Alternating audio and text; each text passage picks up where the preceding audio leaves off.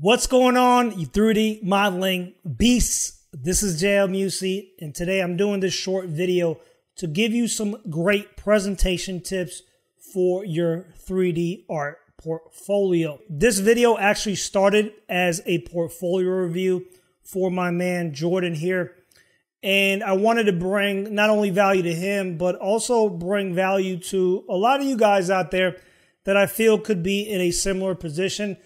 I actually look at a lot of portfolios, and I do see that there are a lot of talented artists out there that basically have the modeling and even the texturing down, but are missing just a little bit of that extra polish in the presentation.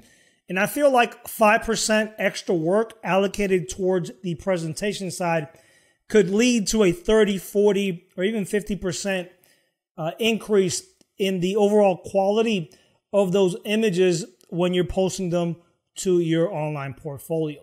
Let's go ahead and begin here. I'm going to focus on actually two of his pieces. The first one that I want to touch upon are these two different cars. Overall, the modeling and overall texturing is relatively good. Just the presentation and a little bit of the lighting could actually be improved. The main thing here that I do want to point out, especially when you have multiple complex assets like this, is that I would tend to stay away from having both of these very complicated assets into one shot. If you're going to do something like this, what I would opt to do is maybe have one vehicle in the foreground and then have the other vehicle in the background, adding some depth of field. So basically, you're getting to focus on one asset at a time. What tends to happen, especially as you become a better modeler, you want to show off all this detail that you create. But sometimes just like little few details could be a bad thing.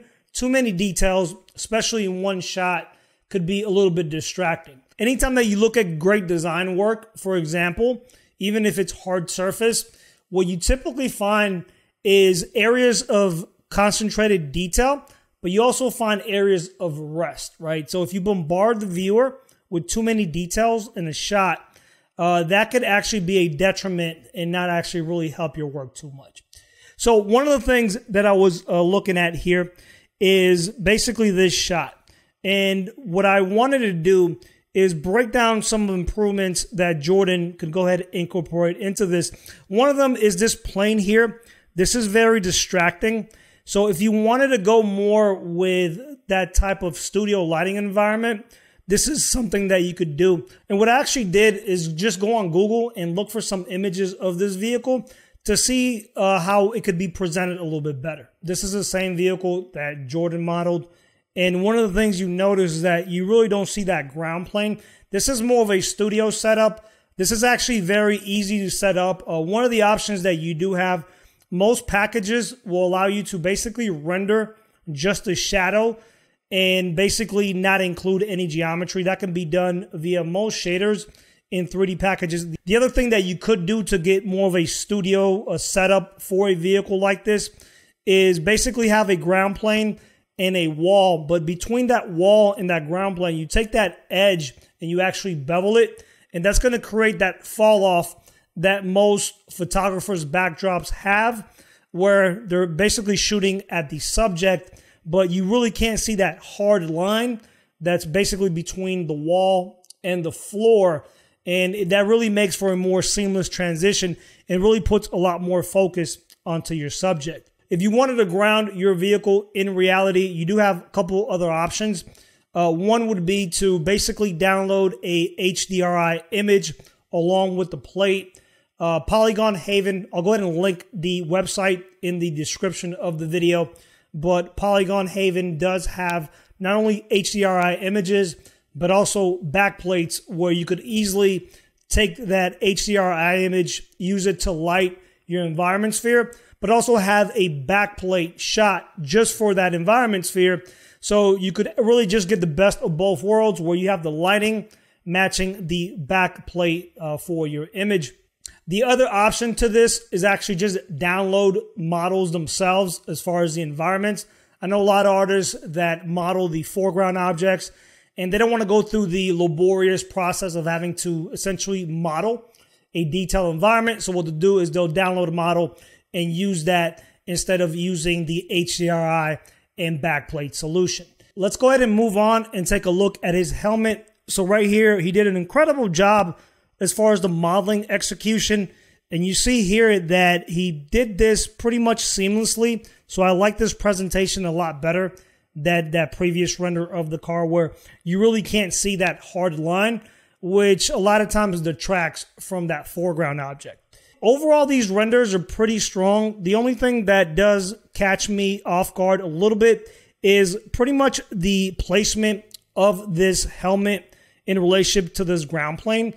So it looks like it's just hovering right over the ground plane. What I would do is either have the helmet floating or commit it and put it right on that ground plane so it actually sits. Right now, the helmet looks like it's elevating slightly, and that is a little distracting. I do like some of these renders a lot more than others. For example, this one, you see this little bit of rim light here, so that is a really nice touch. One recommendation I have for you, Jordan, really for anybody that's struggling a little bit to figure out great presentation techniques for a certain asset, is actually do a little bit of research online. So initially I did go through and look at helmets online, but I just found a lot of shopping results on Google. And then I remembered about Instagram. So Instagram is an app that originally started with photography. So you have a lot of great product photography that a lot of times is a little bit different than what pops up on Google results. So what I did is I actually pulled up some bike helmets within Instagram, and that really gave me a lot of greater ideas on how to better basically give you some constructive criticism. So let's see what I pulled up on Instagram and see if we can borrow some of those ideas from the gram and port them over and see how we could basically strengthen up your presentation. The first image that I have here is very similar to that car image where you have a very plain background, and sometimes there is beauty and simplicity is that plain background with the correct number of lights really lets you focus and makes that object pop. This first image here, this is almost like a studio setup where the background is pretty much non-existent and lets you focus on this foreground object. You see that the lighting is very well done, and they have pretty much this nice kind of rim lighting, really accentuating the top of the helmet. Another option that you have here is ground this in reality by essentially using image-based lighting. Obviously, you see that on the reflection of the visor. And also, it is mounted on a person, and you don't really have to model the character at this point if you didn't want to go into that full detail. But just having part of the shoulders, maybe download the model, that would really just ground not only the object in an environment, but place that object on an actual human. And that could actually work very good for presentation purposes. The last example of a possible presentation style is to take that helmet and actually ground it in a ground plane and also have a slight background, but use plenty of depth of field or just simply blur out that background. And that way it's actually grounding that object into a scene, even though it's very muted as far as those background elements. So that's all the information that I wanted to cover. Hopefully that helps you out, Jordan, and really anybody that's watching there that wants to improve on their presentations, and that way they can have stronger looking pieces on their portfolio that gets a little bit more visual traction. And getting a portfolio review from a professional is something that is extremely advantageous, especially when you're starting to learn. There are a lot of things that somebody with a trained eye that's been doing this for a while could actually spot right away and point you in the right direction, saving you a lot of time going through trial and error on your own. And this is a service that I offer to all my students in my Maya hard surface modeling course, as well as access to a private Discord group. So I try to put a lot of extra value besides the course content. If this is something that might interest you, I will have it in the pinned comment down below. Hopefully you guys got some value out of this video. And until we meet again, folks, I will catch you next time.